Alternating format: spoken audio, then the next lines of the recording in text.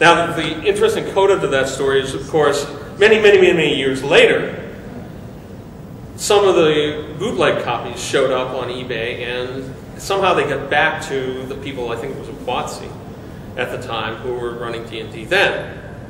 And they all looked at it and said, oh, geez, this isn't so bad. Why did you destroy the entire, why did they do this? And they actually put out a facsimile edition of B3. So if you want to see it, I believe it's still out there. You can probably find it in PDF form on the internet and that kind of stuff.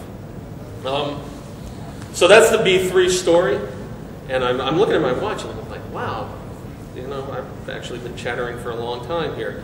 Eventually, because of political office politics, which I've never been good at, I ended up moving from editorial to the art department, and had a great time at the art department. I did a lot of maps.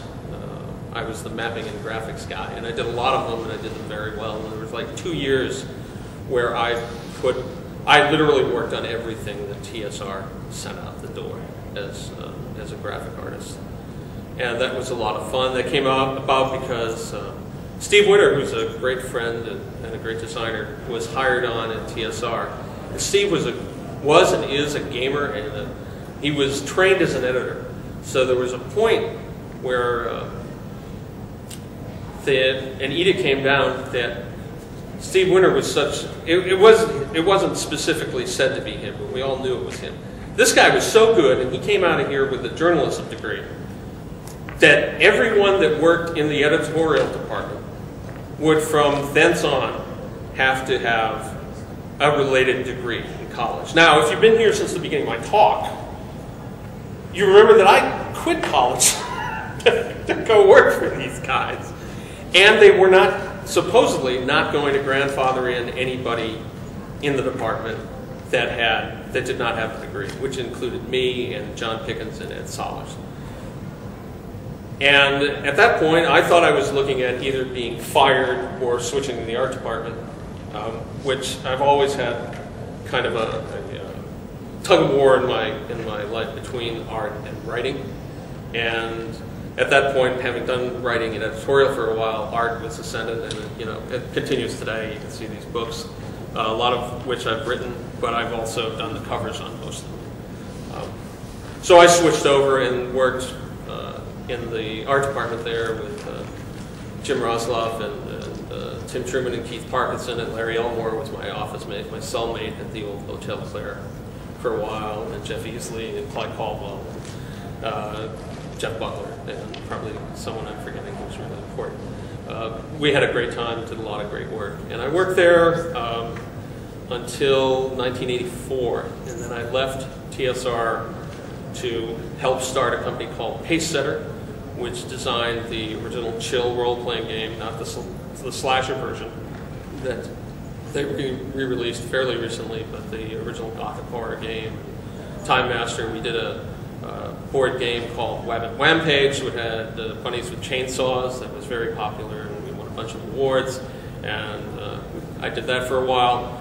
Eventually, that failed because it was undercapitalized, and I became a freelancer in 1986, and I've been a freelancer more or less ever since. I did a lot of maps for the Dragonlance world. I did I don't know if you're Dragon magazine readers, but if you've been around long enough, I did a comic strip called the Twilight Empire that ran in Dragon for 4 years with my friend John Hebert and various other accomplices. And not so long ago, but probably more than 10 years ago, I started writing novels. And I started by writing a Twilight Empire novel that to this day has not been published and probably shouldn't be until I completely revise it. But one of the things you learn writing novels is how to write novels. And if you complete one, people figure you can do more. That got me some ghostwriting jobs, writing a very famous series of boy detective novels, which I wrote 14 of those over the years, including the last in the original series. The contract says I can't tell you what boy detective novels they are, but if I said it, everyone would know. I did those for a while, and having worked on those led to me having novel credits, which led to me being able to pitch for the Legend of the Five Rings series of novels, and I was lucky enough to be chosen to write the first book in that series. I wrote The Scorpion and the Phoenix and the Lion, and I won my first Origins Award for that.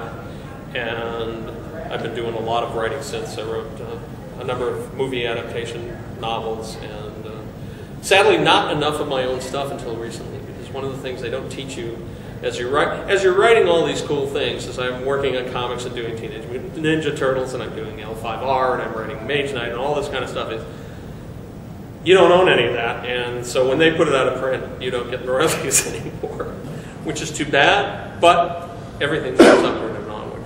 And all of that started, and I remain a writer and an artist on a freelance basis now. I'm doing a lot of ebooks currently, and I have a jar up there. If you want to sign up for my mailing list, you can also sign up online. But if you want to sign up, I'll put you into the mailing list, and we'll get you something free and cool. So that's kind of most of my history of TSR in a nutshell. I mean, I'm astonished how long to tell. Oh, one other thing that's worth relating is that because of the fact that Gary wasn't in our building, at the time that I was working at TSR, I really didn't know Gary well. I saw him a couple of times now and again, you know, in non-confrontational, everyone's going to fire you moments, which, again, I don't really think were kind of his fault. It was just office politics, and office politics is something I've never really been good at. But the odd thing was the year that we quit to form Pace Center, we were at Gen Con with our first stuff, and TSR, the executives were not too happy about us because Mark Akers and I and a whole bunch of really talented people had gone off and formed this other company, and they were really kind of anxious to see us fail because their thought was, you were at TSR and you weren't really employable. This was kind of the one place in the world where a misfit like you could work, which was one of the reasons eventually that a lot of us left.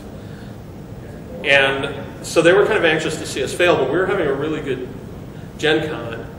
And I remember we were all in there was kind of an underground area in Parkside where they served pizza. It was like the Pizza Pit or something like that. I don't remember what it was. It was kind of a dark, gloomy place, but it was a good place. The pizza was all right. It was a good place to hang out between games. And we were sitting together, the Pace Center people, Troy Denning and Mark Akers and me and Michael Williams and probably a few other folks, down in this underground area. When who should come down, I mean, literally illumined in the doorway, because it's all dark here, but the doorway leading upstairs was light. And we look up, and in the doorway is Gary. Gary spots us and makes a beeline right to our table, shakes all our hands, and has this great conversation with us about how terrific it was that we had struck out on our own and how he wished us all the success. And that turned out to be kind of a turning point in my relationship with Gary, in terms of that was when he and I started to become friends. And it was really, considering the company was very hostile to us, it was really heartwarming that the guy that had started it all didn't harbor any of that animosity. That was all kind of corporate office politics game playing. And it was all okay with him. And Gary and I later went on to design some stuff together that for various reasons never came up. But we remained friends for the rest of his life. And it was a real privilege. He was a really nice guy, and I remained friends with his entire family to this day, I'm happy to say. And which brings us back to kind of where I started, at GaryCon, where there is GaryCon is next month near Lake Geneva. It's not in Lake Geneva proper, but it's close enough that you can get to it from there. And if you all want to come out and play some really cool games and meet some of the old timers and hang out and maybe play a game or two with us, you get a chance to do